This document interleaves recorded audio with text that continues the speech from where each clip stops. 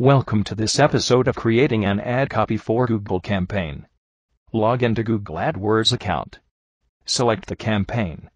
After that, select an ad group for which you want to create an ad copy.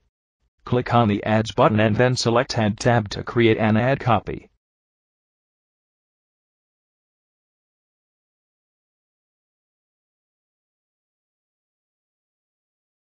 Headline column can have maximum of 25 words.